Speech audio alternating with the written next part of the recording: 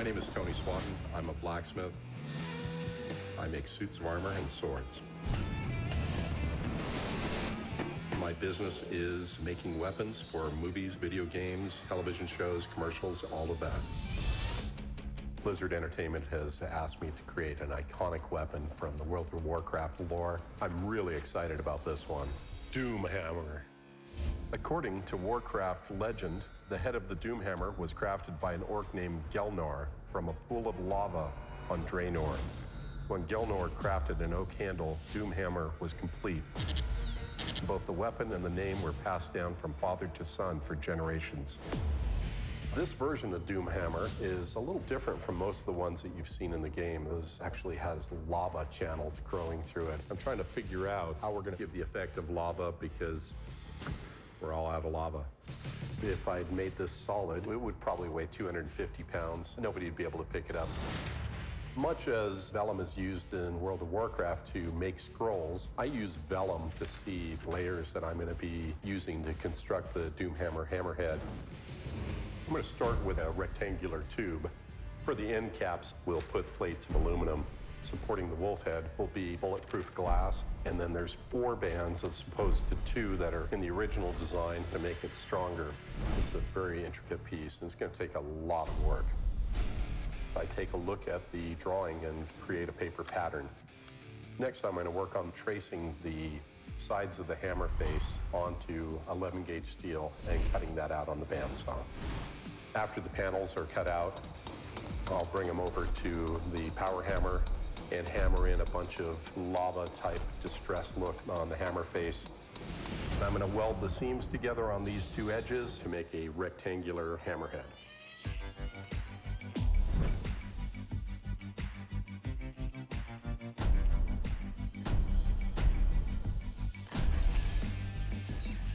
And then Brian will cut out the fire channels using the plasma cutter. In this forge, you have to assume that everything is hot, sharp, and poisonous. So not only is it going to kill you, it's going to hurt the whole time you're dying. Watch your butts.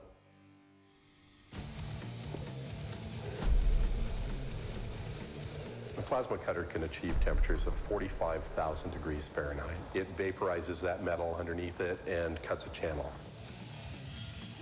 After Brian has plasma cut the channels, we will take the scale and flash off using a die grinder.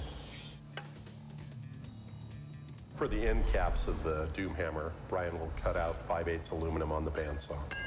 And then he'll bring it over to the vertical mill and mill out the fire channels. We send the aluminum out to get anodized, and they'll do a gold anodizing finish with red highlights. There's so many layers to it, and I have to make it glow. When I saw the artwork that Blizzard Entertainment supplied, it showed only 2 bands. The place you're going to hit with a hammer are these corners. So I'm going to reinforce these corners, adding 4 bands as opposed to 2. I'm just going to soften it at a red heat so I can forge it underneath the power hammer.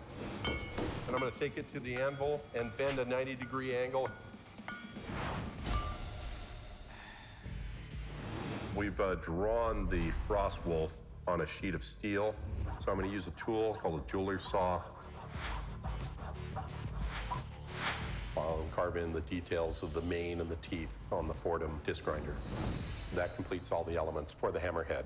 To begin the construction of the pommel, I'm going to take a 3-inch diameter round bar, put it into the forge, and bring it up to a temperature of about 1600 to 1800 degrees, and smash it till it looks like the pommel that I want.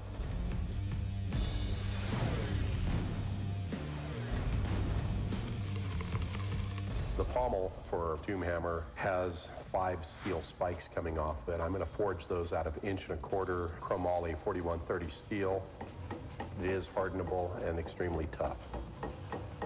And then we'll heat them up to the critical temperature, which is about 1575 degrees, and quenching them in oil to harden them. They'll actually be more effective for smashing and penetrating skulls and bones and, whatever gets in the way.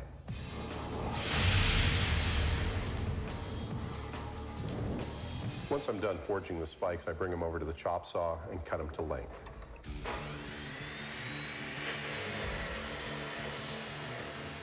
I've got an abrasive chop saw with a 14-inch blade, about 1/8 of an inch wide, that will cut through the steel like butter.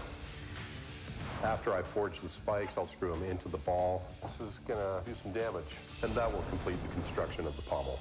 For the handle, the Doom Hammer will be made out of a solid chunk of oak that I'll drill a hole through the end and put a piece of 5/8 all thread through the middle of it, because if it was just plain wood, it would snap immediately.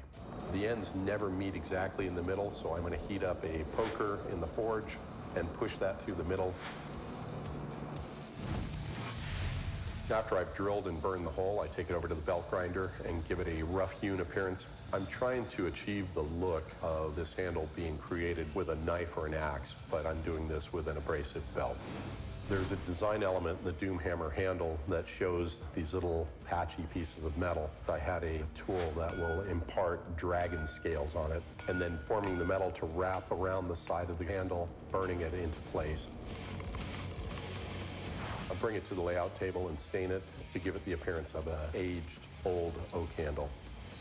That will complete the construction of Doom Hammer's handle.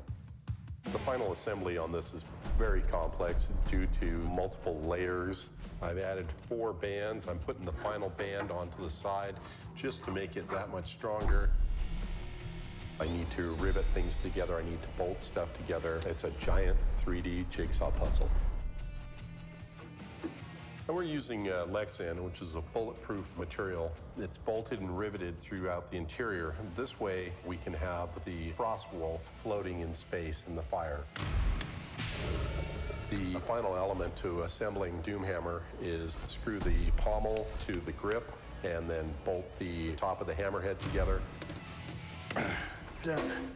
What I've determined is we're going to use glowing lava-colored lights from the inside of the hammerhead to make lava channels glow. Yeah. This will create massive DPS. If I'd made Doom Hammer solid, probably be close to 300 pounds. We'll weigh it up. Right at 50 pounds. Almost 300 hours working on this, but it's finally complete. Let's go crush something with Doom Hammer.